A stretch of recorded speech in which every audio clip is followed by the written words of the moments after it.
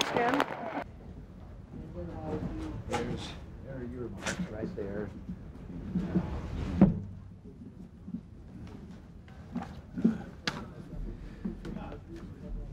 President Mobutu and I have had the opportunity to review and renew one of our oldest and most solid friendships in Africa, that between the United States and the Republic of Zaire.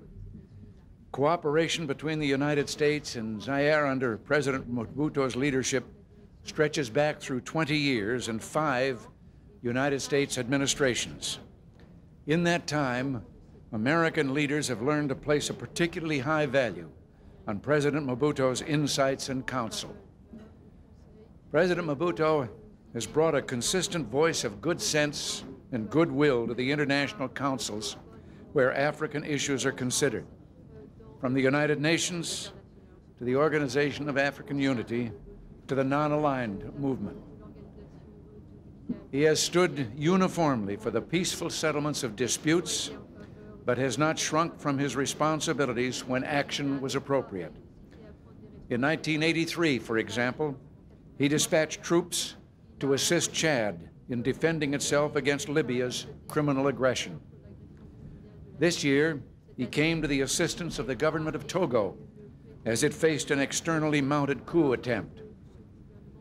Much of our discussion today focused on Zaire's heroic effort to complete its program of economic policy reform.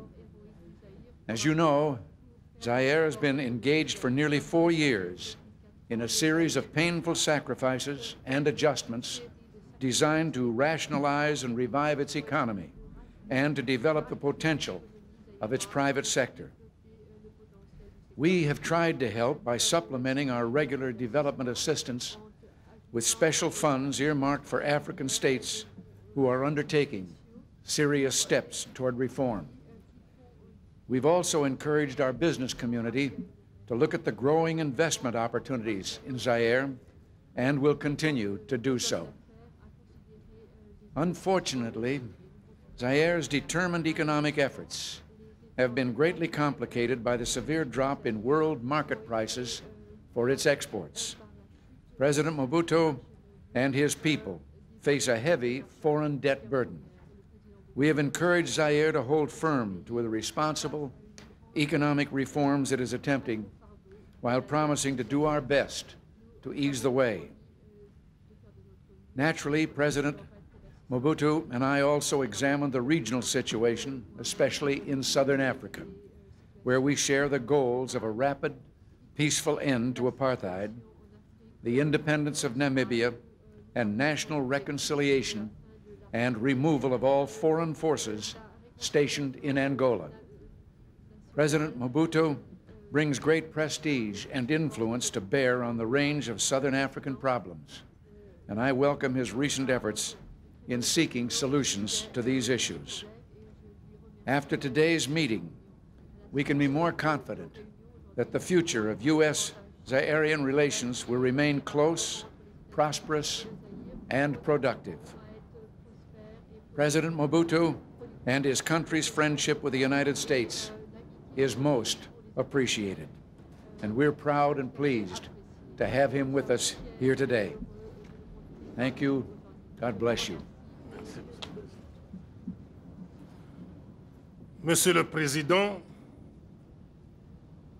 au nom de mon épouse et de la délégation qui m'accompagne, je tiens à vous remercier très sincèrement pour l'accueil chaleureux et amical que vous-même, Monsieur le Président, les membres de votre équipe, vous nous avez réservé depuis notre arrivée à Washington. Nous venons ensemble de faire un tour d'horizon de l'ensemble des problèmes qui touchent aux relations bilatérales entre nos deux pays. Je rentre au Zaïre assuré de l'appui sincère et total de votre gouvernement, ce qui assure le peuple zaïrois de compter toujours sur votre appui, Monsieur le Président, et celui de votre gouvernement. Encore une fois, merci beaucoup pour tout ce qui a été fait pour faciliter notre séjour dans votre belle capitale, Washington. Merci bien. Mr. President, on behalf of my wife and of my entire delegation, I should like to thank you most sincerely for your warm and friendly welcome as extended to us by you personally and by members of your cabinet ever since we arrived here in Washington. Together we have surveyed all issues that relate to the bilateral relations between our two countries, and I go home in full awareness that I have the full support of your government and can assure the people of Zaire that they can count on you and on your government. Again, Mr. President, thank you very much for all that has been done to facilitate our stay.